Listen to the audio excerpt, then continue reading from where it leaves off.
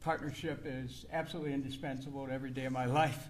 I also have other members of my family here who wanted to be present at this news conference. My brother Gary Kucinich is here, my sister Terry, and her husband Marty, and I want to thank them for being here. I have other members of my team here, including my campaign manager, Rhonda Rohrbacher, treasurer John Sullivan, head of research Dave Kelly, and head of our press person Lisa Kucinich, who some of you have been in touch with, and other members of our campaign staff. I want to thank each and every one of you for your attendance here, and let us, and also for those people who are watching on live stream. So we're ready to go.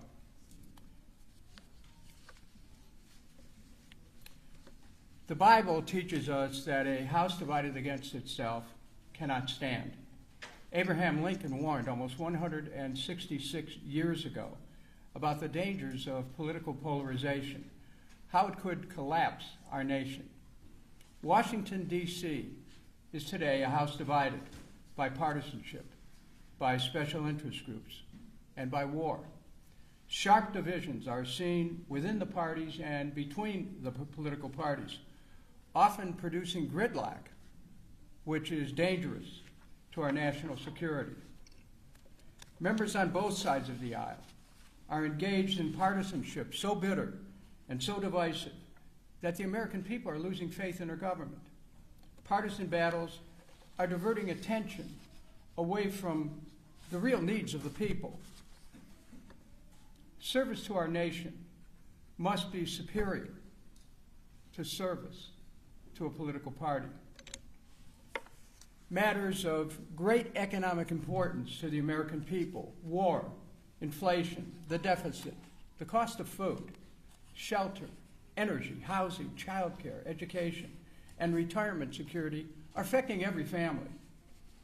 The people's economic concerns, national and border security, will be the focus of our campaign and of my work in Congress.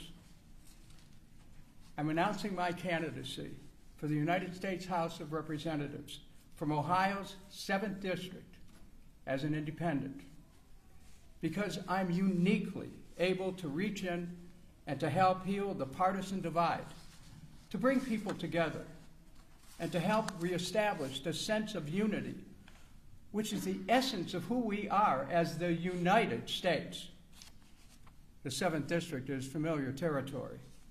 I represented over 20 Cuyahoga County communities in that district for 16 years, constituting approximately 45% of the present district.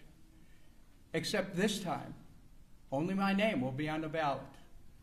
No label, just Dennis J. Kucinich.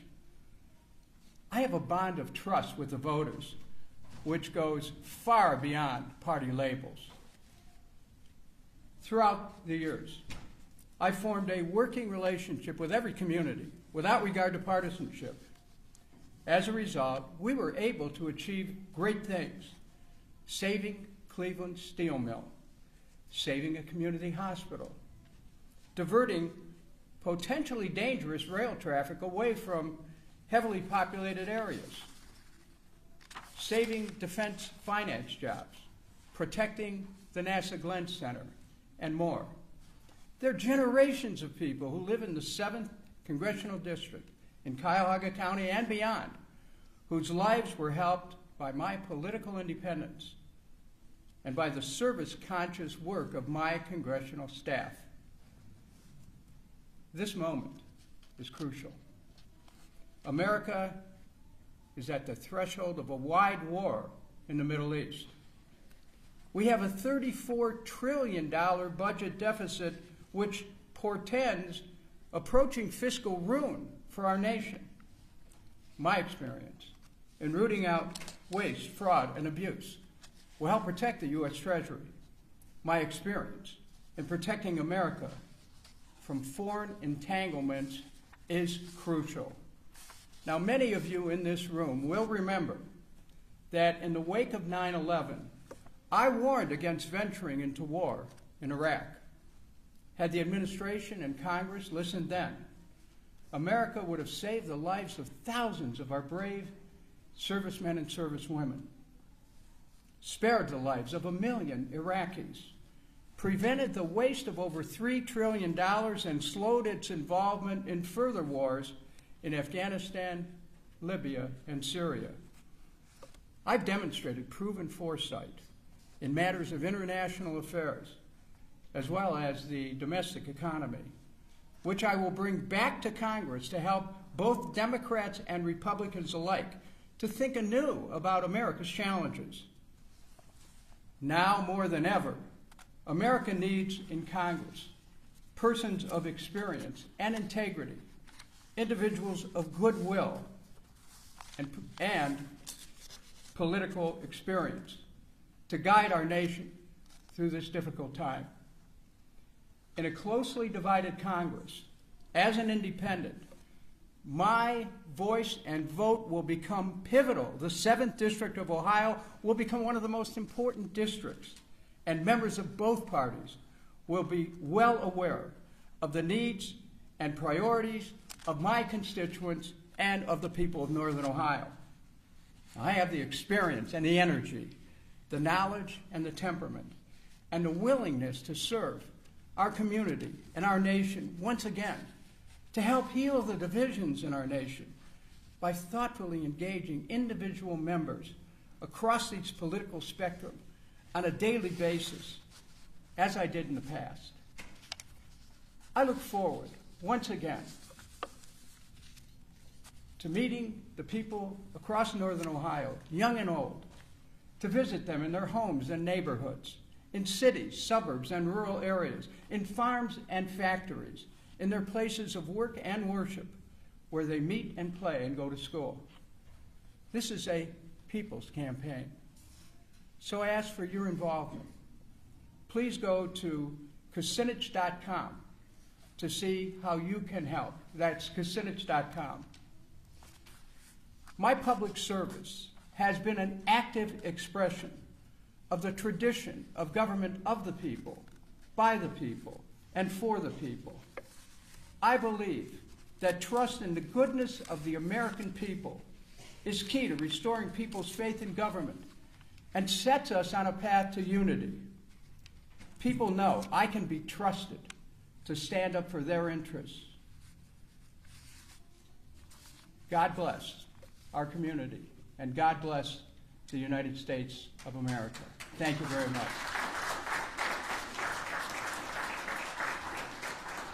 I want to thank each and every one of you for being here. And at this point, if there's any members of the media who have any questions at all, I'd be happy to hear them. And I would just ask that you would stand up and state where you're from, so we can do this. Yes, sir. Dennis Friedman for the others with Fox 8. It is possible that Donald Trump could be reelected to Congress. The current, the current congressman is endorsed by him, a former aide of his. Do you think if he's in the White House, that if you're in Congress, that you can bridge the divide, work with him? Well, I'm quite confident that I can work with whoever the American people choose to be the next president. I've worked very closely with members of administrations across the political divide for decades. Now, to make it clear, in this election, some of my friends are for Donald Trump. Some of my friends are for President Biden. Some of my friends are for Mr. Kennedy. Now, me, I'm for my friends.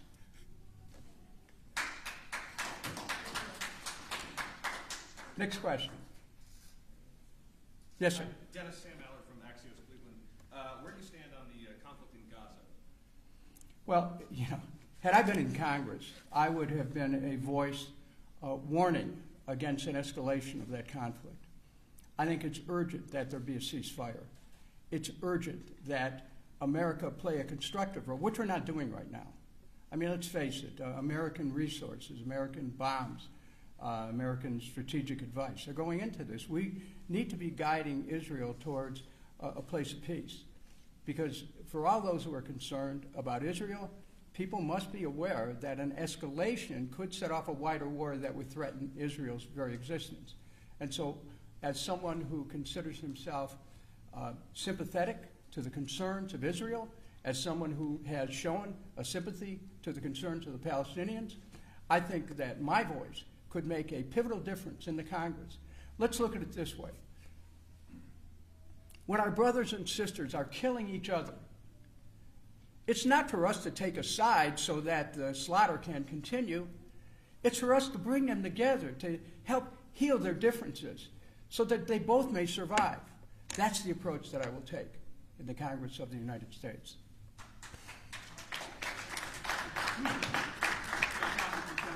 Keeping with the international feel here, Ukraine funding is a topic of discussion for security as well, tied in with that with continuing funding. Where do you stand on continuing funding for Ukraine? Yeah, I think that America has made a mistake in trying to overthrow the government of Russia. We have to pay attention to things here at home, and we're not doing that. We've been warned by the founders of this nation that America should not go around the globe looking for dragons to slay.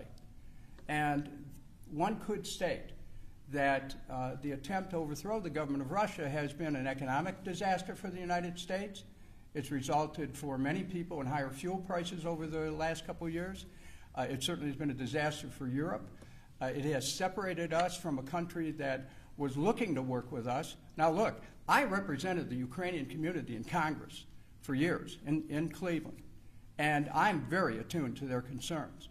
But the United States had an obligation to help the Ukrainian community get through this period of tension and of divisiveness.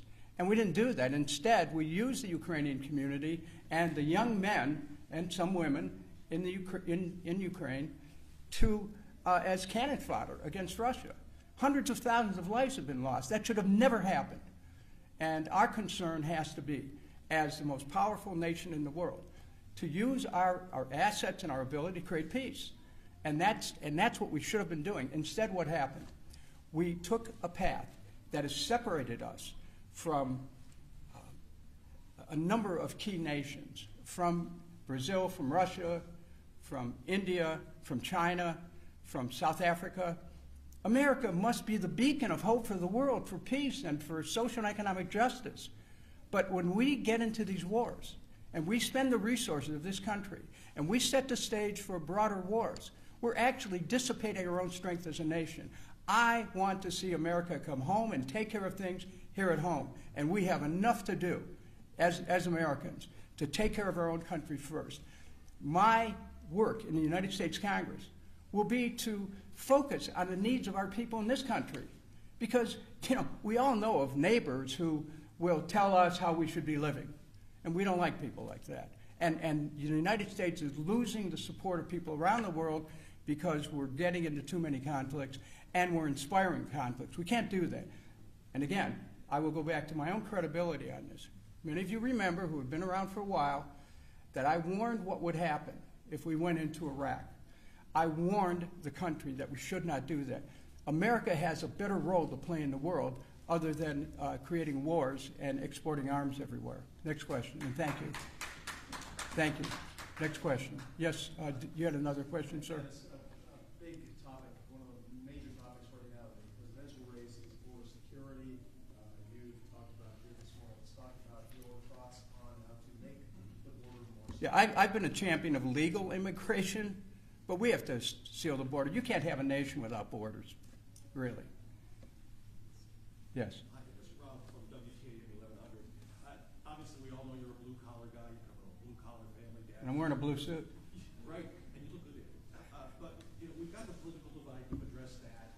We're all completely aware of that. But with a lot of younger voters, at least ones I've been talking to, we've been hearing them calling out the economic divide as a much deeper concern for them.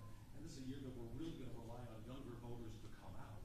So both rural and urban areas that your 7th district is going to cover, how do we address that economic divide? Yeah, well, actually, that's where the focus has to be, on the economics. Let's be quite specific about this. from the standpoint of young people. People need jobs, they need decent wages and benefits. Housing opportunities are disappearing for young people. This campaign will address that, and we're going to address the fact that corporations are buying up houses across our community, and they're cornering the market, they're monopolizing, they're engaging in this scheme of pumping up the value, taking the profits and then leaving. Young people are caught in a squeeze right now.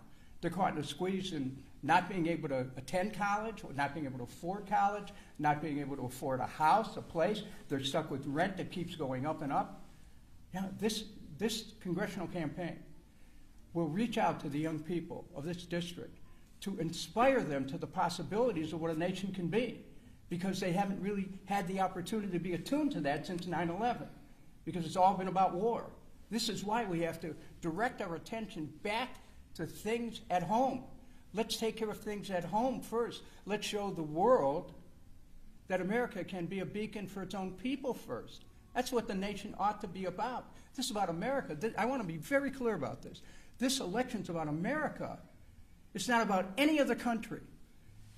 We're going to focus on America, and everything about this campaign is going to be pointed back to the economic concerns of the American people, because right now, with inflation, with the cost of food, with the cost of energy, these are all things that people are concerned about, and are things that I have experience in dealing with. Many of you will remember that it was my effort to save Cleveland's municipal electric system that finally addressed the high cost of utilities, and that today the existence of that system continues to be a countervailing pressure against private utilities and increased rates, which are always an issue for everyone.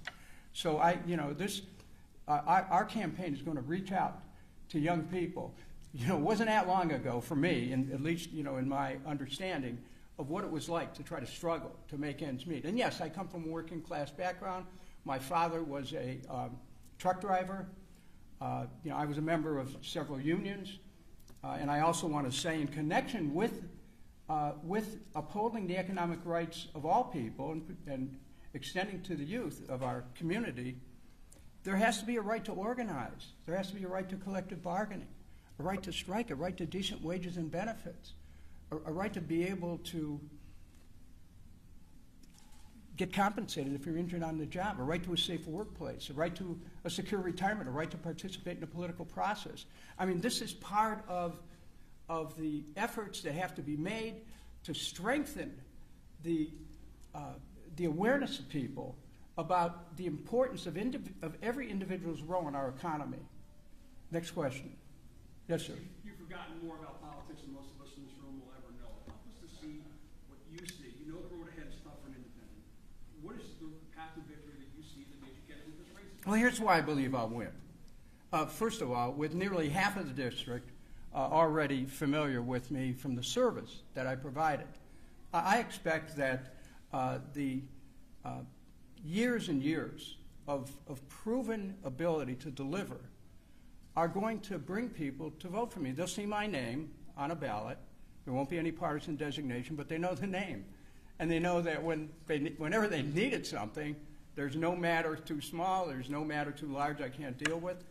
And it's that experience which I think people are going to vote for right now. With things falling apart nationally, with the divisions that are taking place, people want a steady hand, They want somebody who can get in there and use the experience for them. Because my experience is in representing the people, not in representing interest groups. All of you know that.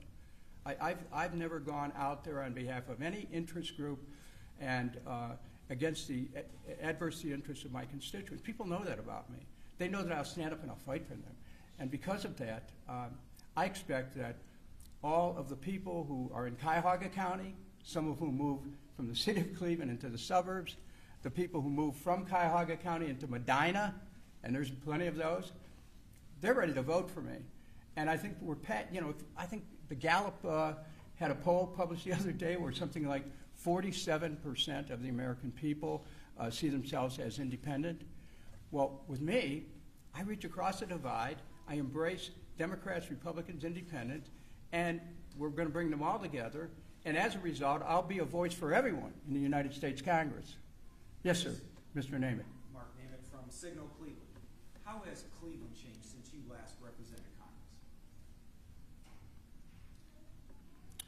Well, you know, we don't have the industrial strength that we should have.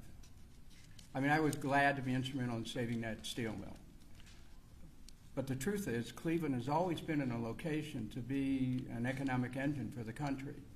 It's just that our trade agreements, NAFTA, GATT, and China trade, have stripped our ability to be able to create, not just have the jobs that build America, but also to support middle-class families. We have to get back to rebuilding America and rebuilding our basic industries: steel, automotive, aerospace, and shipping. Cleveland, Northeastern Ohio, needs to be an engine of that again. That would be my, part of my work in Congress in reflecting on where we've lost our ability to be able to have a greater economic impact.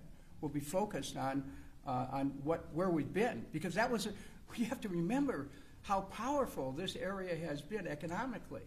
And yet we have seen a slow and steady decline in the standard of living because we've chased away good-paying manufacturing middle-class jobs. We want to bring those back. We want to rebuild those industries. And there's no reason why we shouldn't be doing it in the Midwest. And this is something that we have to correct our trade agreements in order to make that happen. And we have to have the intent to rebuild America. And that's something that I've been saying for years. We have to rebuild our country. How much better it would be to focus on rebuilding America instead of providing bombs to blow up other countries. So, this is where my experience comes in here, and my understanding of the needs of communities, city and suburb and rural. It's going to make a difference in the Congress. And one other thing, Mark. Cleveland's gone through some great difficulties with crime. There's a lot of neighborhoods that are suffering under an onslaught of crime. Local police will probably need more help. There needs to be more money going in for the purposes of strengthening communities so that they can be safe. And, there's changes and more sensitivity, and there should be, towards in the criminal justice system. But at the same time, people want to know that they're going to be safe in their neighborhoods. And so Cleveland, I love this community, I love the city, I love the area, and that's why I'm stepping forward to be of service again. Thank you. Thank you. Next, any other questions before we? Just one last follow-up. Sure. You've talked a lot about why you're an independent, but if you were to rank the issues, where does the White House's position on the current wars rank on your decision to become an independent? It's all together. Here's why. Because we have to understand there's a link between war and the economy. In the past, and after World War II, was the idea that a wartime economy somehow encouraged economic productivity. That's not true anymore. What's happening is that our continued spending for war is driving a tremendous national deficit. Anybody can see it. It's probably, I would guess, that of the $34 trillion deficit right now, as much as almost a third of it could be directly and indirectly attributable to these wars. We're losing our economic elasticity for it. So the number one issue is the economy, but it's linked firmly to America's choices that put us on a path towards war. Right now, at this very moment, the unwise choices that have been made that have set us on a path of conflict in the Middle East that could expand very quickly. And this is why this candidacy becomes of great importance to people, not just in Northern Ohio, but nationally as well, because there needs to be someone who is not locked into the limited thinking that exists in Washington that keeps us believing falsely that war is the only option. It is not. We have to begin to explore what Franklin Roosevelt called the science of human relations. And I'm prepared to do that. We have to take an approach where Ronald Reagan talked about America being strong, but also about taking care of things here at home. So these are the kinds of sensibilities that I'll bring to Congress. I want to thank each and every one of you for being here. I ask all those who are All those who are watching the live stream, please go to Kucinich.com, join our efforts, and now we go forward. Thanks, everyone. Bye now. Thank you.